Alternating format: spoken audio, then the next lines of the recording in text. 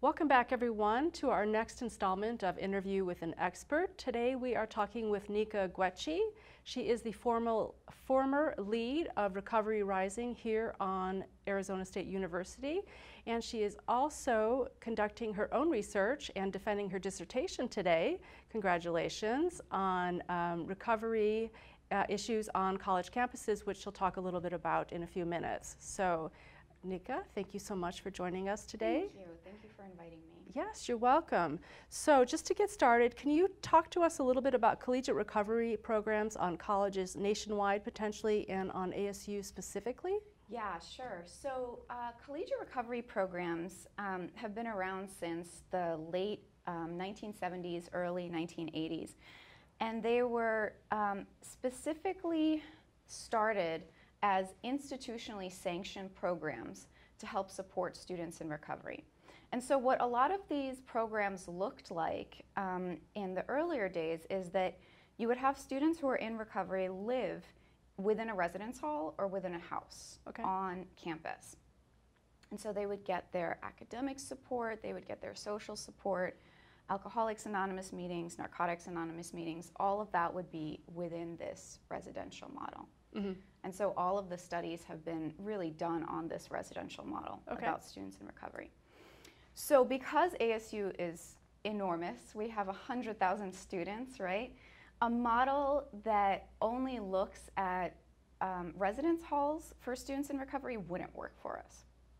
So when we were charged with starting our own recovery community called Recovery Rising, we had a great opportunity and responsibility to our 100,000 students to really shift away from just looking at this residential model. Because what happens when students in recovery leave their residence hall?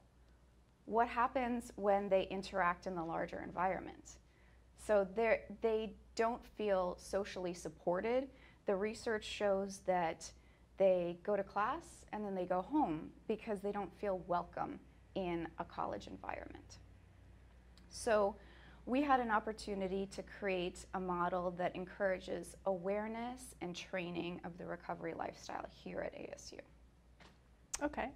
So how has collegiate recovery on college campuses kind of changed over time? Yeah, so initially it started out very small, and now that there's more national attention to prevention and recovery support services, more universities are thinking about starting recovery programs. So because all universities have their own culture and their own systems, what that looks like, even across Arizona, is completely different. In 2015, each public land-grant university in Arizona, NAU, U of A, and ASU, received grants from the governor's office to start their own collegiate recovery programs. And what that looks like on every campus is completely different. Okay. At U of A, it's run out of the counseling center. Some of them just have student organizations. So it really depends on the culture of the college campus, what that looks like. So do we here at ASU have recovery housing? We have, so all residence halls in ASU are expected to maintain sobriety, right? Abstinence within that residence hall. However, specifically for students who are in recovery from substance use, we have a place right off of ASU called Treehouse Learning Community. And that is a special residence hall, a house that is run separately, but with collaboration with ASU. So we have a memo of understanding with Treehouse that if students in recovery need a place to stay outside of the residence halls, they have a space maybe a mile away on Mill Avenue to live. And there they're provided academic support and housing. Okay. Recovery Rising. Yes. On ASU. Can you talk a little bit about that? Yeah, so Recovery Rising is a program that was started as a result of this governor's grant a couple of years ago. And for my own research, what I did is that I really wanted to understand what students in recovery needed from us. There was a newly developed student organization called Students for Recovery, and so I interviewed some of them and I said, what can we do as an institution to make you feel supported? And a lot of them said that They want a different experience than their perception of what the college experience should be. So they wanted a safe space on campus. They wanted to know about one another, and they also wanted other people to know what it means to be in recovery. So if they go to a professor or a staff member and they say, I'm in recovery and I need support, not only will that professor or staff member know what that means, but they'll also know how to provide those resources for them.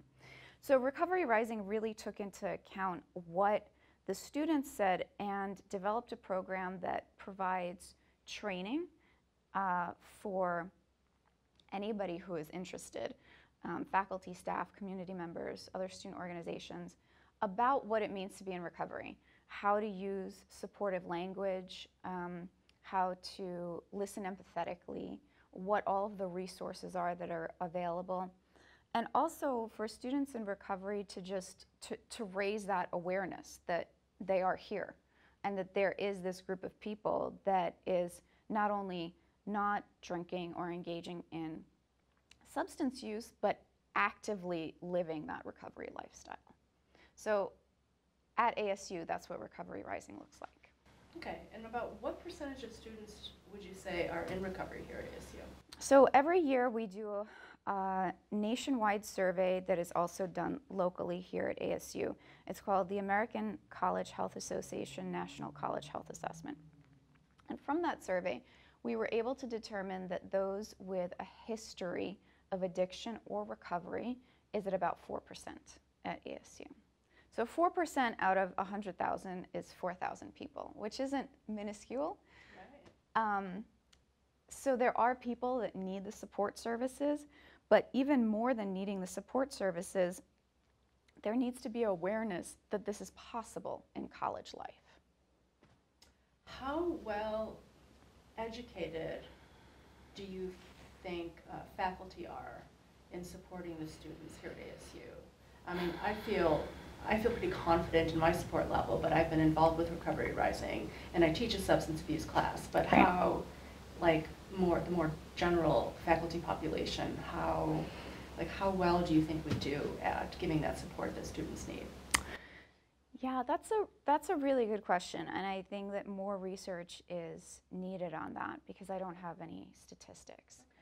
I would say that there is a select group of professors, staff, and faculty who are really invested in Recovery Rising, whether it's through working with them peripherally or on their advisory board, and they help spread that message.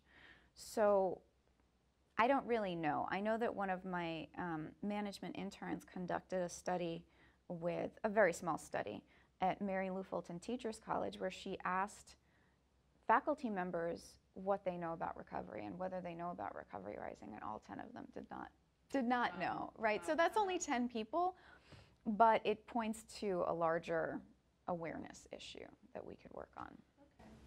And so speaking of awareness, for the students in my class and for students in general, what can they do to help support their fellow students in recovery? How can they best help them? Yeah, so there are a lot of ways to support somebody in recovery. One of them is, of course, knowing all of the resources, counseling, health services, knowing that, for example, disability resource services can provide compassionate withdrawal, for example, if a student needs that to help deal with their recovery. But also, it's through one-on-one peer support. How do we ask questions that are empathetic rather than accusatory? So a question like, what happened, instead of why did that happen, really directs the answer towards kind of a more event-based approach rather than an individual responsibility or guilt. So what happened instead of why did that happen? You know, tell me about what makes recovery difficult for you. Tell me about what makes life better as a result of your recovery. So using that informed language and also noticing triggers. So depending on what the substance is, there might be different triggers. For one person, it might be being afraid of getting a flu shot at the doctor's office. For another person, a trigger might be opening a can of soda. So, or for another, it might be shaking a bottle of pills. So you don't really know, but it's just this awareness of this might be something that is triggering and harmful for this other person. Is there any training that students can go through, or any, I guess, training that they can do to be more, to get that language that they need, or to learn the correct wording?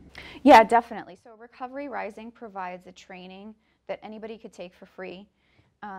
You could sign up for it through your class or your student organization, or just come and talk to somebody. It's called Recovery 101, and it's about an hour-long presentation that talks about all of these topics.